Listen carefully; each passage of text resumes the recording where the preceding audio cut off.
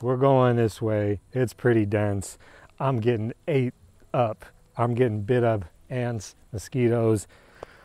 However, we're on the hunt for cacao, so it doesn't matter. Let's go deeper and let's see what we can find. So I'm out here flirting with disaster. There is definitely no trails here.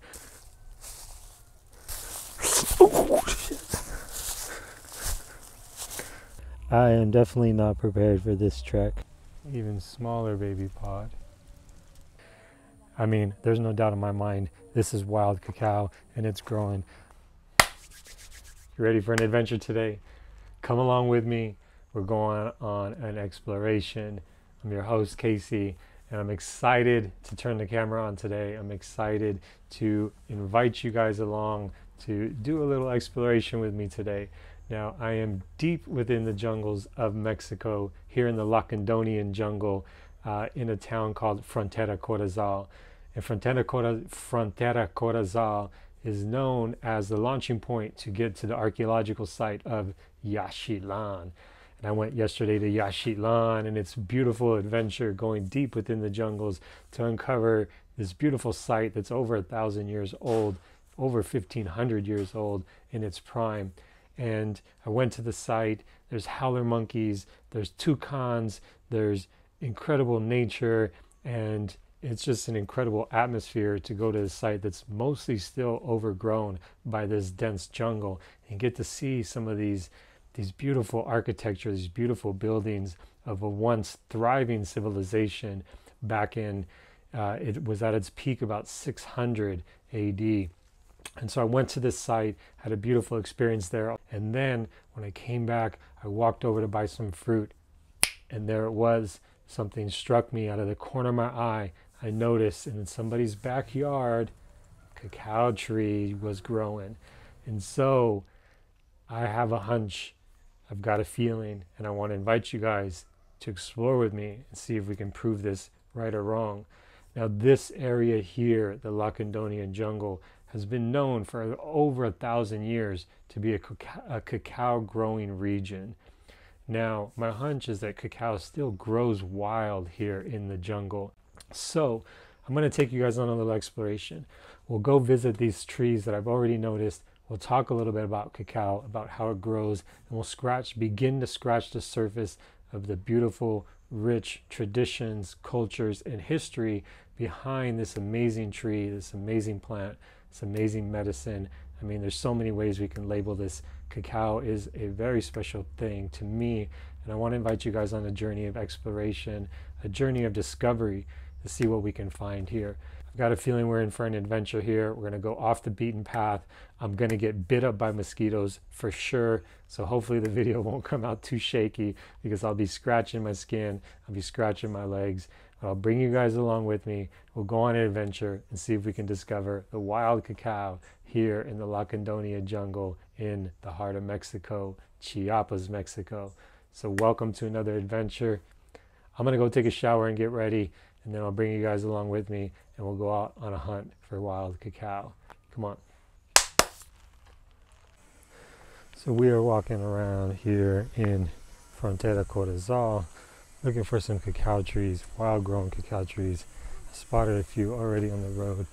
We are in the rural parts of Mexico here, outside, pretty deep in the jungle, although it doesn't look too much like it here in the town of Frontera Corozal. There's definitely signs that we are in the jungle. If you go just on the other side of the road, it's definitely jungle.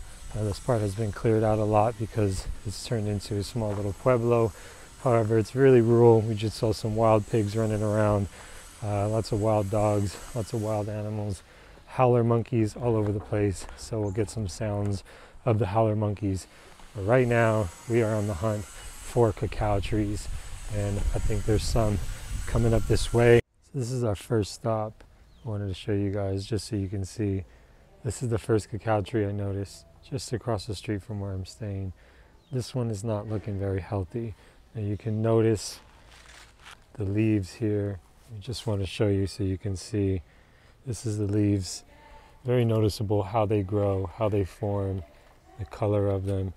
And this tree is not doing too well. It's very sickly looking. Very few leaves on the tree, as you can see. Now why is this? And I'll show you. I noticed earlier a little tiny cacao pod growing right here. Focus in on that. Little baby pod. Now it's not going to grow very much further. Now why is this tree not doing too well? Well, one of the main reasons is that cacao trees want to grow in shade, and they are a shade growing tree. And as you can see, this tree, there's no shade around it. So that's why this tree is not doing very well. It's getting a lot of sun, way too much sun, and so it's having trouble growing fruit. It's having trouble keeping its leaves. It's drying out. These leaves are super dry. They're almost cracking in my hand.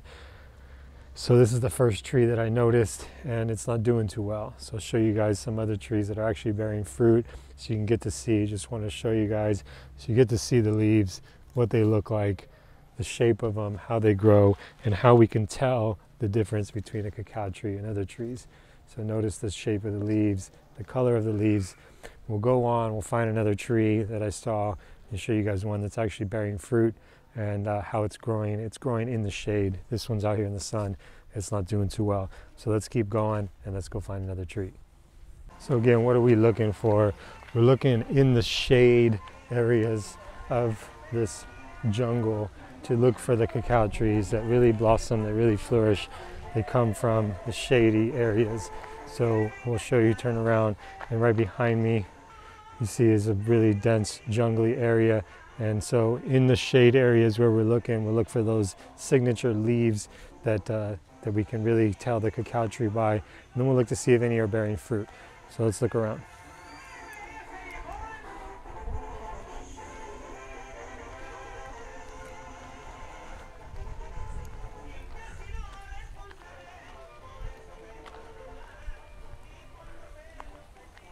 Alright, so I spotted some here in this backyard.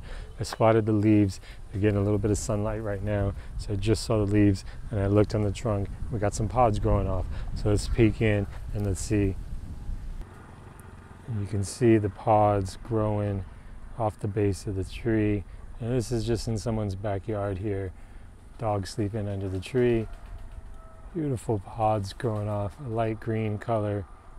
Those look like, that looks like a healthy tree. This doesn't look like somebody harvesting cacao, right? So my thought is that it's got to grow wild here, because if somebody's got this in their backyard, I don't think that they're harvesting cacao. I think that this is just growing wild. So let's go find the other tree that I saw earlier with even more fruit coming off of it, and we'll go on the hunt for some wild cacao. So let's go.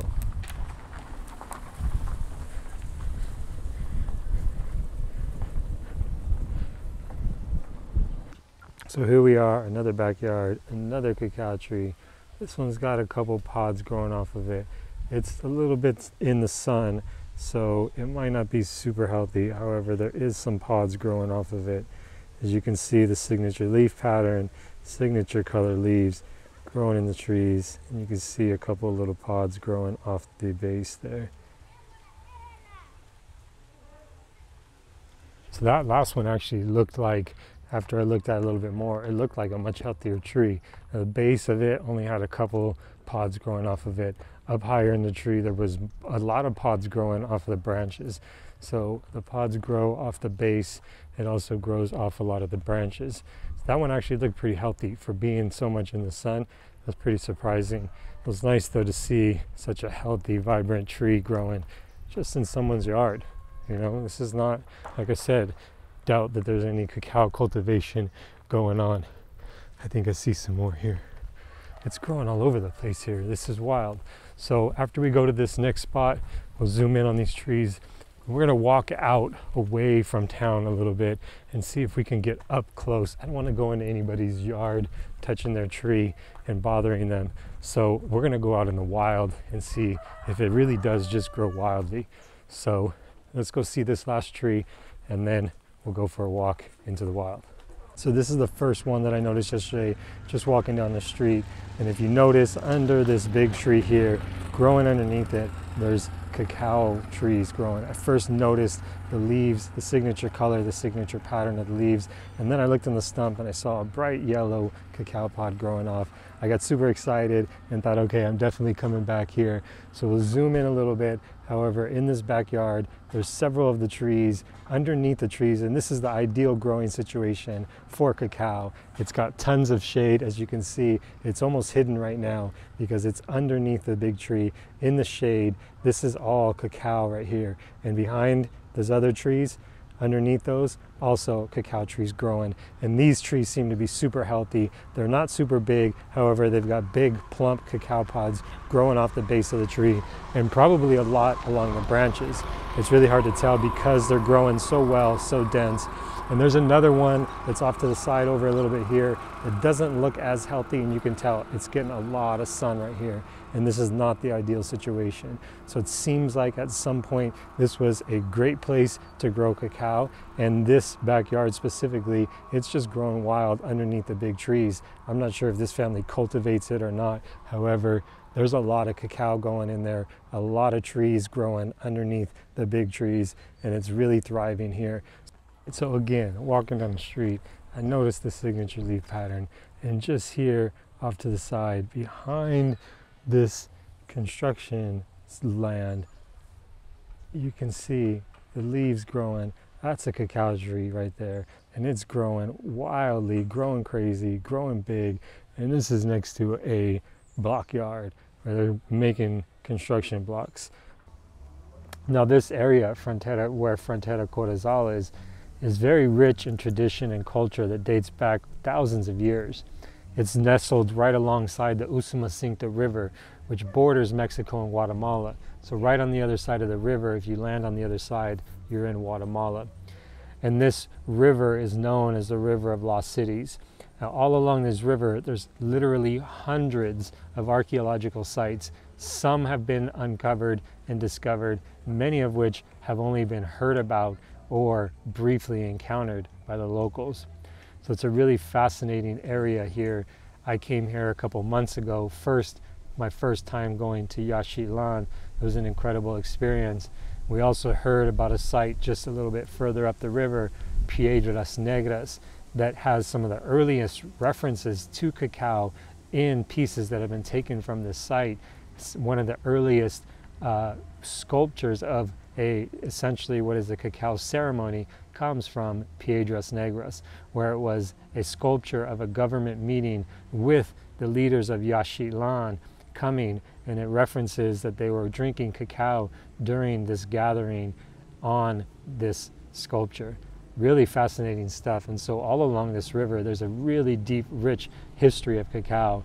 So it's really no surprise that it's growing wild here in the jungles, as this may have been area where they pulled cacao from thousands and thousands of years ago to give to the leaders of the local areas.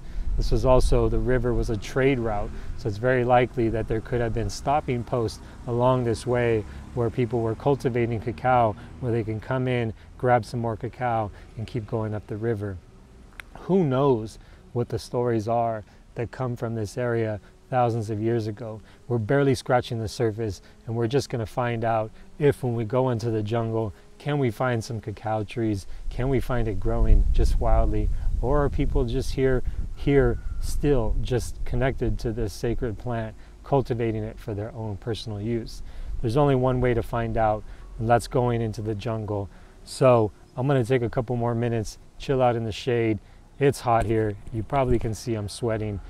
Then we'll go off into the jungle before it gets dark and the mosquitoes really come out. My legs are already getting bit up, so I don't want to stay out there too long. It gets really brutal. However, we'll go out there and see what we can find as we go off the beaten path and go into the jungle. So I'm going to take a few moments to regroup, drink some, actually cacao. I brought some cacao with me, didn't bring some water. Not a great idea. However, I do have some cacao, so I'll drink some cacao, which will help me get in that state, get in that vibration, and it'll help attract me towards the cacao that I feel is hiding just out there in the jungles.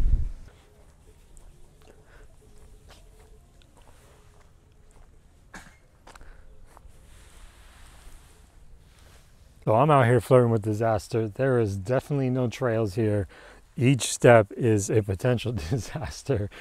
I'm walking through this dense brush and I see the leaves of cacao scattered throughout this super dense portion. I mean, there's like a wall here of jungle that I'm up against.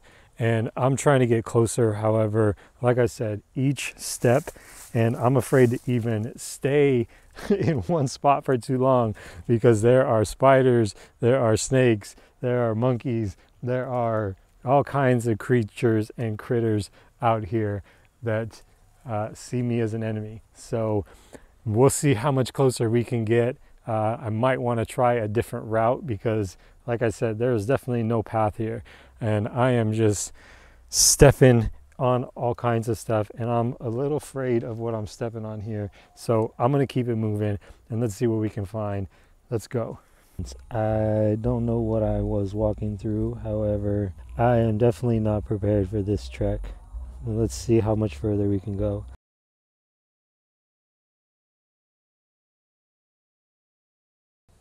Pan around a little bit so you can see.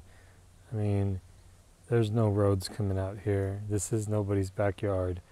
This is just wilderness. And here we have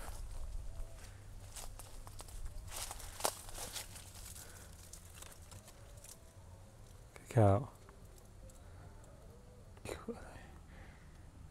Little baby pod. Even smaller baby pod. This one's a rotting pod. This one's coming along.